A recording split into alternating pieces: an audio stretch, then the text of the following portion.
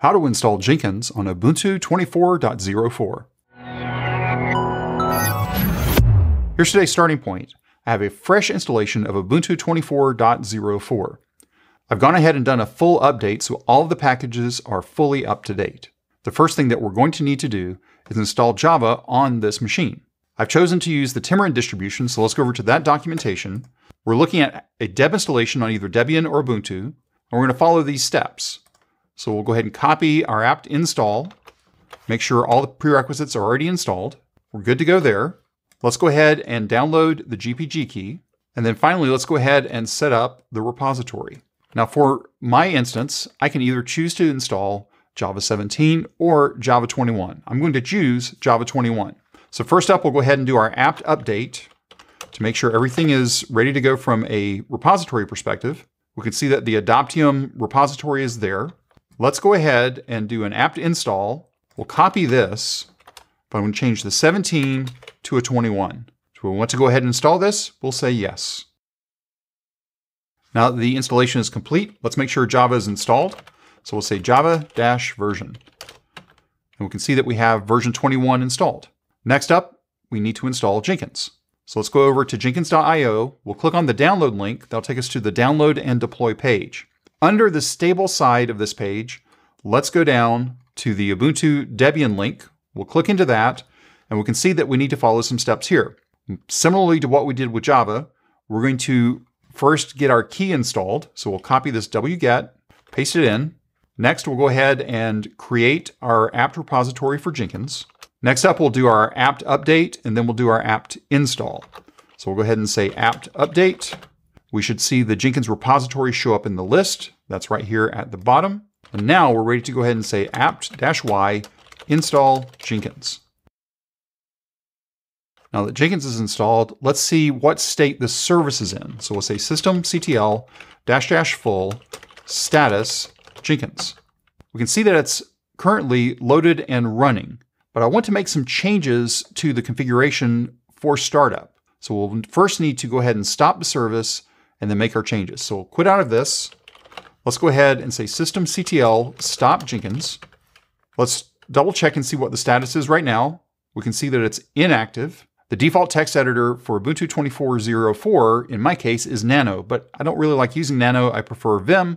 So I'm going to go ahead and set up my editor to be Vim. So I'm going to say update alternatives --config editor. And I'm going to select number 3 for Vim Basic. And now I can go ahead and get started making the configuration change. Again, we've already stopped the service, so now I'm going to say systemctl edit Jenkins. And what we're going to do is we're going to take the configuration that I want to use and put it in between the anything between here and this comment here. And that will be our configuration to run our Jenkins service. I've already got a configuration that I want to use, so I'm going to go ahead and paste it in. I have the service block set, and I have 2 environments, one for Java Ops and one for Jenkins Ops. Inside the Java Ops, we're setting a temp dir that we will need to create.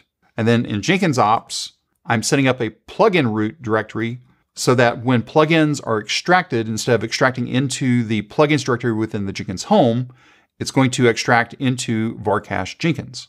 So let's go ahead and save this. Now notice the response that we got back when we saved it. Successfully installed the edited file into override.conf. And what does that mean? Well, let's go back over and take a look at systemctl --full status Jenkins. What we can see now under drop-in is the override conf file that was just referenced here after doing our systemctl edit. So all of those configurations are in an override conf file that will be used by the service when the service is started. Now, before we can start the service, we still need to create that temp directory. So we'll go ahead and create the temp directory inside of varcache Jenkins. Now, since I'm root, I need to change the ownership of that temp directory because varcache Jenkins is owned by Jenkins::Jenkins. So we'll paste in our chown line, and now everything is set up for that. We've checked our status. We've seen our override conf file. 2 more things before we start up the service. If I type systemctl show Jenkins, we're going to see all of the different parameters that systemd is going to use to control the service. Finally, let's type in systemd analyze verify Jenkins.service. Since we did not get a response back, that tells me that systemd believes that the service is healthy and should be able to start up without any issues. So let's go ahead and start the service. We'll say systemctl start Jenkins. Let's go ahead and check our status again. Systemctl full status Jenkins. We'll notice under the C group line where we see our user bin Java, if we scroll right, we're going to see all of the different parameters that we set when we did our systemctl edit. If we scroll all the way to the right, we'll see our plugin root definition as well. So that's our start line for the Jenkins process. We'll also see a snippet of the log. If we wanted to take a fuller look at the log, we can type journal ctl-u Jenkins.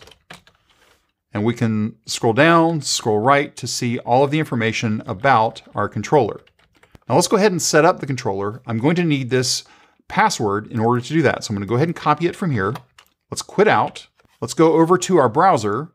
We'll go over to the instance. Let's go ahead and paste in that password that we just copied. Select Install Suggested Plugins. Let's create our first admin user. Confirm that our instance URL is correct, and then click on Start Using Jenkins. Now we're ready to go ahead and start creating our agents, creating our jobs, and start using Jenkins. If you have any questions or comments, you can reach out to us on X at CloudBees. If this video was helpful to you, give us a thumbs up. And if you haven't subscribed to CloudBees TV yet, why not? Take a moment, click on that subscribe button, and then ring that bell, and you'll be notified anytime there's new content available on CloudBees TV. Thanks for watching, and we will see you in the next video.